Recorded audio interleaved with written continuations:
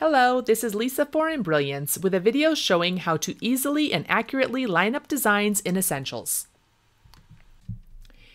Here is my sketch apple design open into the Embrilliance platform program.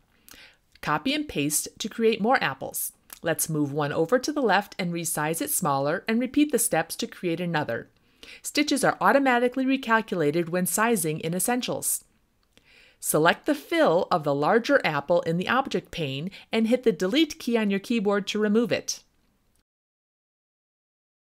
Choose the lettering tool and we will type in Shaw into the text box and click Set. Select a font from the pull-down font list and adjust the spacing using the slider bars.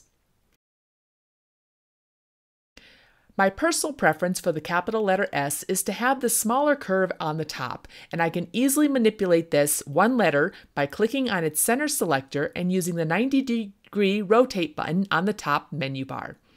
Select the entire lettering object to resize it to fit using the corner handles.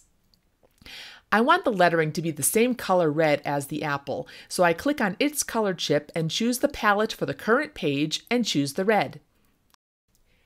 Instead of guessing the exact placement, let's use the Align function to center the lettering on top of the apple. To center the lettering in the center of the apple, select both design objects and click on Align and Distribute. We want to align these selected designs so that they are centered both horizontally and vertically on top of each other. The pictures are a guide as to what will happen when you click Apply and click OK to close the dialog. These two designs need to be grouped together so that when we click on either one in the display pane, both are selected. Select both and go to the Edit menu and choose Group. They are grouped together in the display pane but can be individually selected in the object pane. We will select all three of these designs and go back to Align and Distribute. This time, we want to align the designs vertically only. To align the centers, choose Center and click Apply. The pictures help you to choose what it is that you want to accomplish. To adjust the spacing between each design so that they are the same, we want to choose the Distribute function and choose the horizontal spacing option for the selection and click Apply and then OK.